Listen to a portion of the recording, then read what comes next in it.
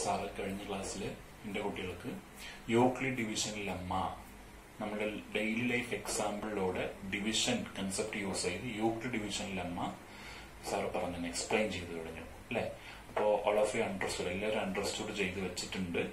അതേപോലെ നമ്മളുടെ അതിന്റെ അടുത്ത ടോപ്പിക്കായ വളരെ ഇമ്പോർട്ടന്റ് ആയ വളരെ രസകരമായ നമ്പേഴ്സിന്റെ ഒരു പെക്യുലാരിറ്റി കൂടിയായ ഒരു കൺസെപ്റ്റാണ് സാർ ഇന്നത്തെ ക്ലാസ്സിൽ എന്റെ കുട്ടികൾക്ക് പറഞ്ഞുതരാൻ പോകുന്നത്.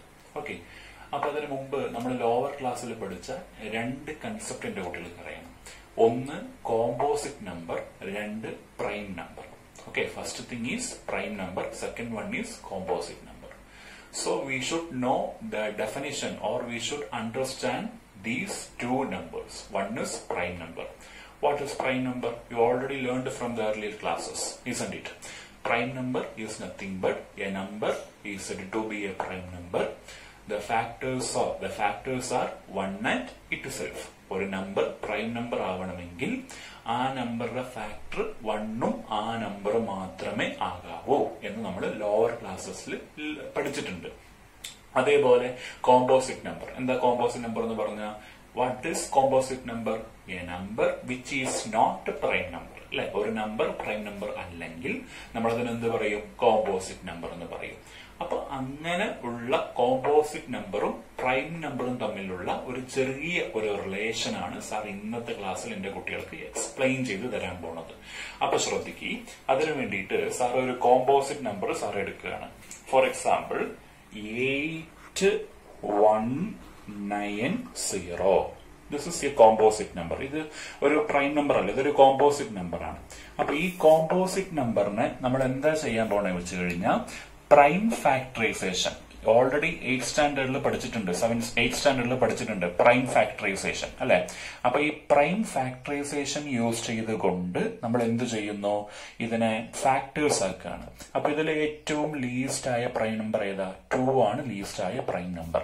അപ്പൊ 2 എന്ന ലീസ്റ്റ് ആയ ഒരു പ്രൈം നമ്പർ വെച്ച് നമ്മൾ ഇതിനെ ഡിവൈഡ് ചെയ്യണം. ഇതാ ഇങ്ങനെ ഡിവൈഡ് ചെയ്തു. അപ്പൊ 2 ഈസ് എ പ്രൈം നമ്പർ. അപ്പൊ 2 വെച്ച് ഡിവൈഡ് ചെയ്തു.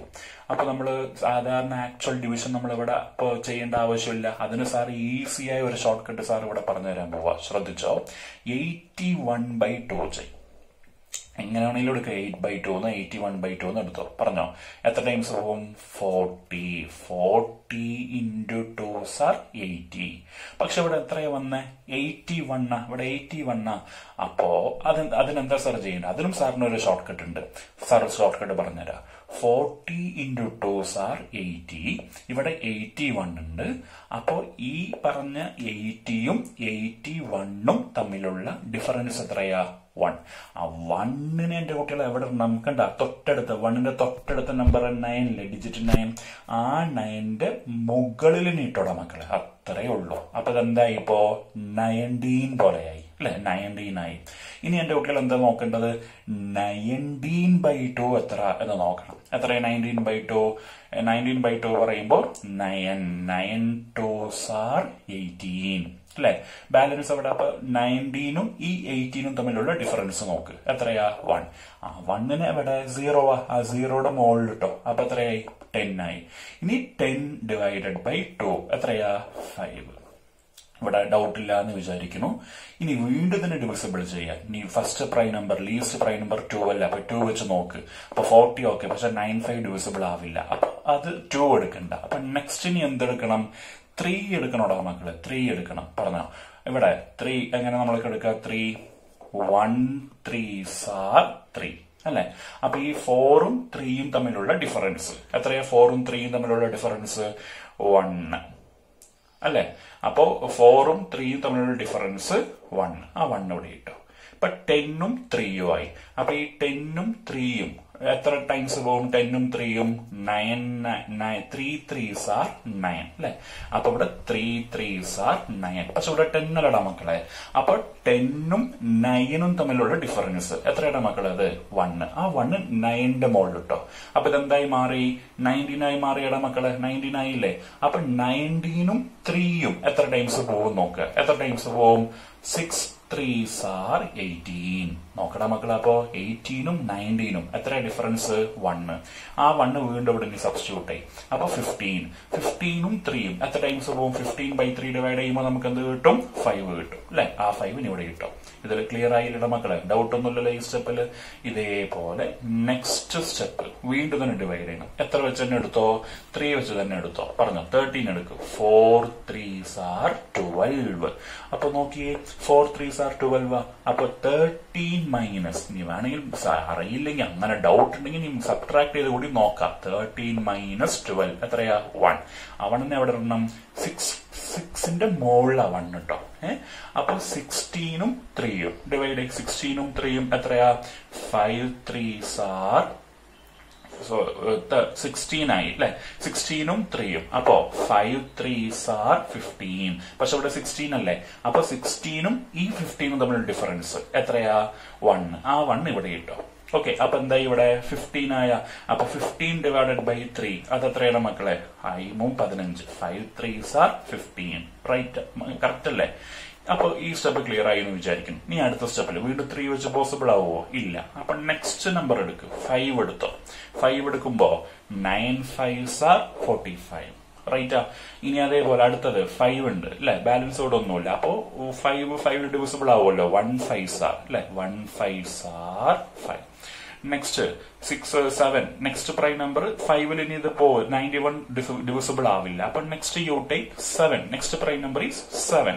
സോ 7 എഴുതുമ്പോ എങ്ങനെ എഴുതാ? 13. 91 7ൽ എത്ര ടൈംസ് ഉണ്ട്? 13 ടൈംസ് ഉണ്ട് മക്കളെ. അപ്പൊ 13 into 7s are 91. കറക്റ്റ് അല്ലേ? ഇനി ഇവിടെ നോക്ക്.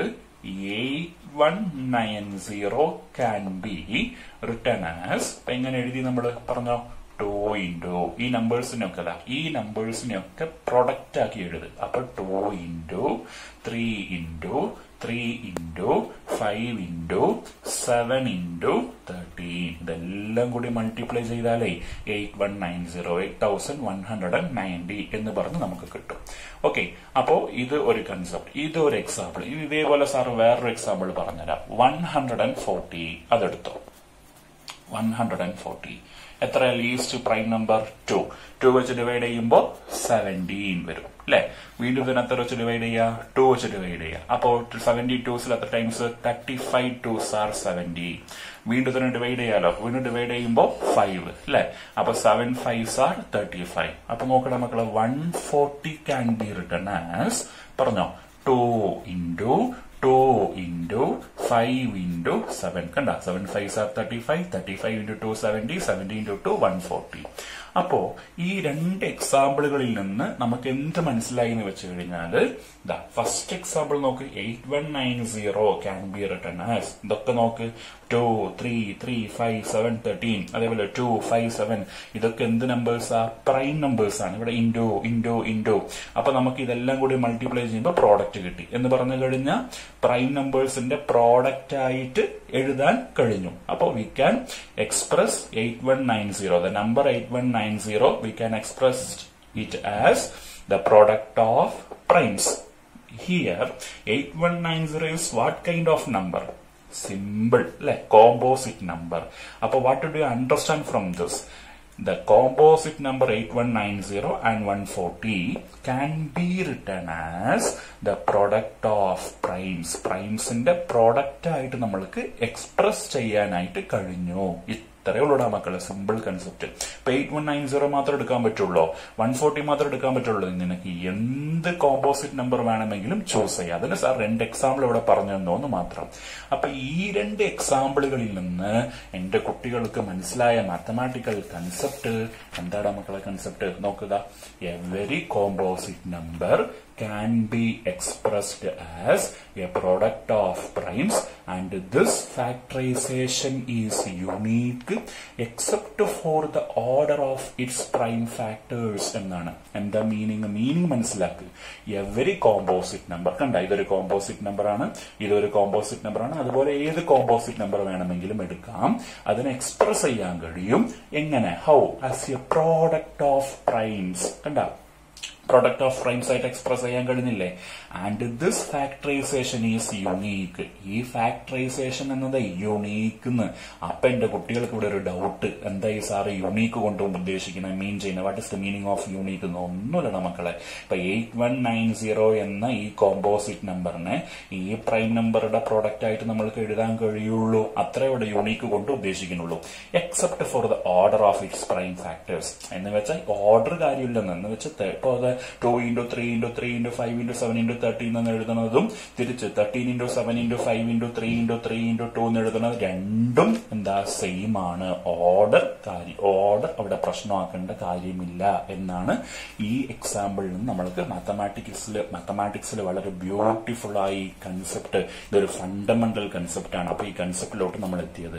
ഈ കൺസെപ്റ്റിന് ഒരു പേരുണ്ട്, ബ്യൂട്ടിഫുൾ ആയ വളരെ ഭംഗിയായ ഒരു പേരാണ് the fundamental theorem of arithmetic എന്നാണ്. അപ്പൊ എന്റെ കുട്ടികൾക്ക് മനസ്സിലായില്ലേ, the fundamental theorem of arithmetic കൊണ്ട് ഉദ്ദേശിക്കുന്നത് every composite number can be expressed as A product of primes and this factorisation is unique except for the order of its prime factor. അപ്പോൾ ഇങ്ങനെയുള്ള എക്സാമ്പിൾസുകളിലൂടെ mathematical കൺസെപ്റ്റിനെ കുട്ടികൾ മനസ്സിലാക്കണം. അപ്പോൾ കുറച്ചും കൂടി ആ കൺസെപ്റ്റ് നമ്മൾക്ക് എന്താവും, ഈസി ആയിട്ട് കുറച്ചും കൂടി നമുക്ക് ഒക്കെ ആയിട്ട് ക്ലിയർ ആവും. അപ്പൊ എക്സാമ്പിൾസിലൂടെ കണ്ടില്ല, നമ്മൾ എത്ര പെട്ടെന്ന് മനസ്സിലാക്കി. ഈ 2 എക്സാമ്പിൾസിലൂടെ മാത്തമാറ്റിക്സിലെ ഫണ്ടമെന്റൽ തിയറം ഓഫ് അരിത്തമെറ്റിക് എന്നുള്ള കൺസെപ്റ്റ് ഈസി ആയിട്ട് ക്ലിയർ ആക്കി അല്ലേ. അപ്പൊ ഇതിൽ നിന്ന് എന്റെ കുട്ടികൾ മനസ്സിലാക്കേണ്ടത് എക്സാമ്പിൾസിലൂടെ, through examples you should understand the basic concepts in mathematics. Okay.